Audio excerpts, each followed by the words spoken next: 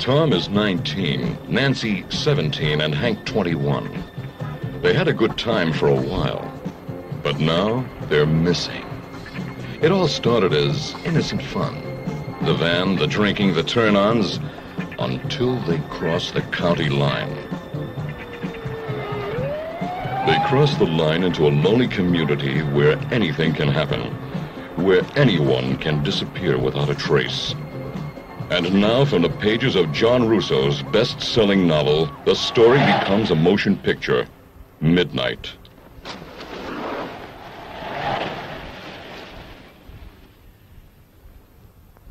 I thought I saw shoes sticking out from under that blanket. Nah, he was just a big farmer with a bundle. Your mind's playing tricks on you, girl. You're all shook up. As soon as we find a good campsite, we'll smoke some of this good hash and loosen you up. Hold it there, fellas. Don't you make any foolish moves. Keep your hands visible. You reach for anything inside that bag, and I won't wait to see what you're reaching for. I'll just shoot. Maybe we ought to drag them out in the woods one at a time. Question them separately. Good idea.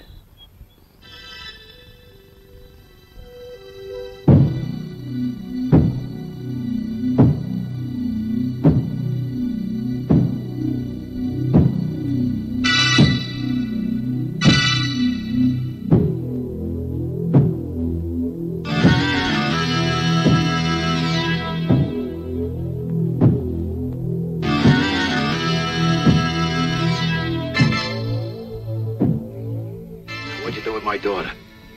Well, she might be right in front of you.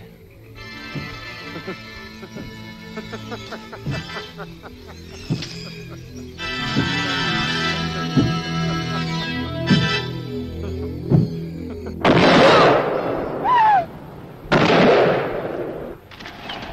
been a half a dozen people found dead around here, just in the past couple of years since I came here to preach. Some look like accidents, some obviously murdered. It's all right. Stay out of here. Take your boy along. Keep the road. Watch it. Yeah, all right. I'm looking on you, black boy. Which one of you owns this van? I do. Okay, take your six-pack, get in the van, get out of town, now. You heard the man. Come on, let's go. Let's go. We don't need your kind around here. Don't need you. Hank, move Where's it. your white trash? Let's go. They should have known better when they came into town. Every sign pointed to what could happen there. Every indication told them to leave now. The wise guys in the bar, the preacher's warning, and the sheriff who made hate a way of life. Go, get out of town. We don't want your kind here. But they stayed. They stayed, and it became too late to leave. Too late as the clock approached midnight. Midnight. Now the book from the co-author of Night of the Living Dead comes to life on the screen. Don't miss John Russo's Midnight.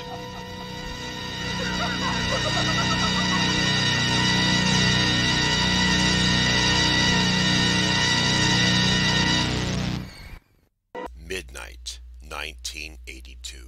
Here's the storyline. A teenage girl runs away from home because police officer and stepfather puts the moves on her, hitchhiking to California. Tagline: a startling and shocking adventure as three college students take a strange detour to the land of the living dead. Directed by John A. Russo. Written by John A. Russo. Released December 31st, 1982. Here's the cast. Melanie Verlin as Nancy Johnson.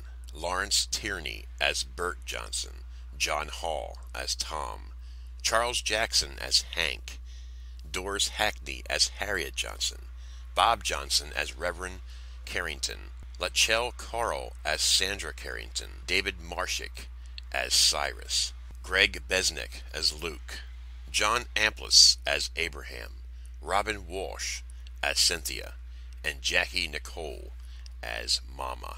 Now, you talk about a film that I never even heard of, and by dumb luck, I have it on VHS that I found a box full of movies in my attic. What a pleasant surprise.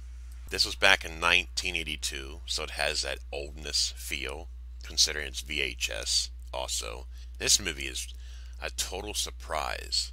Again, I never heard of this one, but I watched it. And yes, I do have VHS I occasionally watch, and why not? Enough said. Basically, the storyline here is you have a girl who was come on to by her stepdad, who was drunk, and she decides to leave town and go to California with her sister. But in the meantime, she gets picked up by two guys that's heading to Florida. So they convince her to go with them. There's more to the story.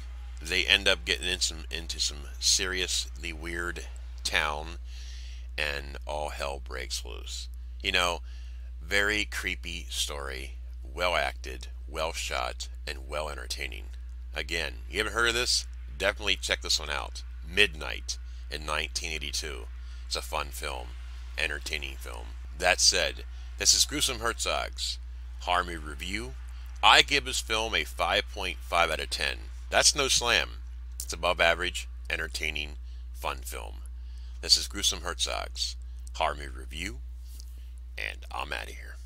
Hi, this is Cheetah Mac, and you are listening to the fabulous Gruesome Herzog. Nobody better.